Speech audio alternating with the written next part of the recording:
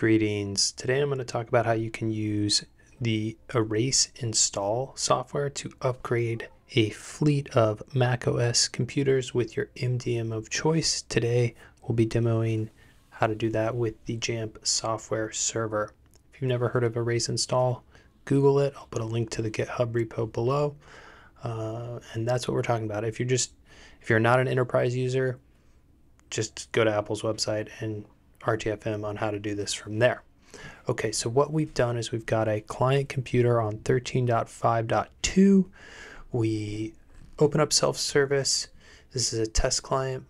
We type in the password for the standard user account, and it's going to start downloading Sonoma.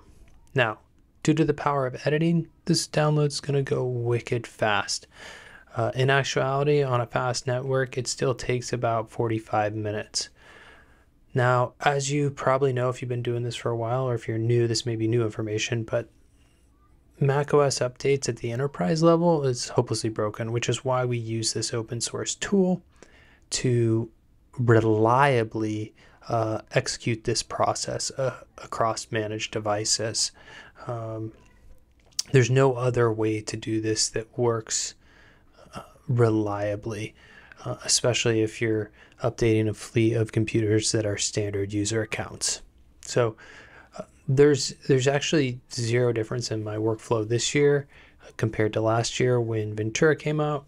It's the exact same workflow. So that's what's happening here. Now, once this is done, we'll take a look at what it looks like on the boot side. So here we go. We get to see this Sonoma wallpaper, and the VNC connector looks a little different too on my main computer, which I'm using to remote into this test computer. So that's cool. So yeah, we'll go ahead and log in here. And you can see there's now buttons for Launchpad, Mission Control, and Desktop. All right, so now we're magically logged in. We'll close out these other applications, and we can see that this computer's updated. So that worked. Next, I'm going to give a brief overview of what this backend configuration looks like on the MDM we're using, which is a Jamf Pro software server. So here we have a policy. It's called erase-install, the package number for the software we're using, which is 30.2, and then it's got this reinstall option because we don't want to erase this computer. We're just reinstalling the OS to upgrade it. So that is the general thing. This is scoped to the devices we want it to update to. And there is no trigger, so it must be triggered through self-service in this configuration. So this is what the users see in self-service, and I'll send them an email saying, hey, this is available, update in the next 60 days. For these major upgrades, I give them 60 days to do it, and then I'll use a tool like Nudge to nudge those folks along who haven't done it yet. With this fleet specifically, there's no reason for me to defer updates. It's not going to make or break anything based off the beta testing we've had time to do with the beta OS that was released to the public months ago. It was released in the spring. We started testing it in June. So just fixing a mistake here for a nudge group, which we'll be using in the future.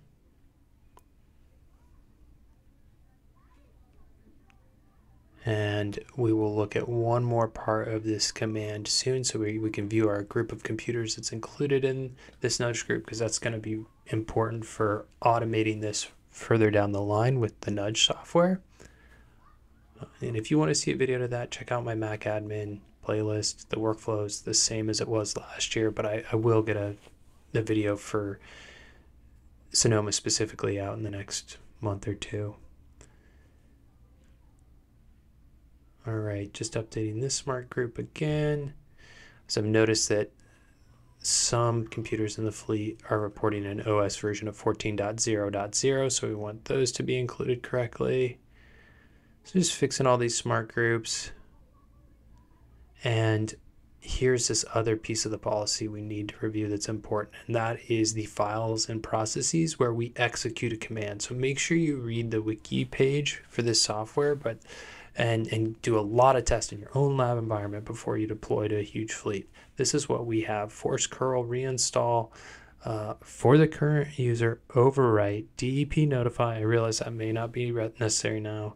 FS, clean up after use, power limit 180, that's important, and a post install command of Jamf recon. So it checks in with the server when it's done. In any case, that's all I got for you today. Thanks for watching. We'll see you around.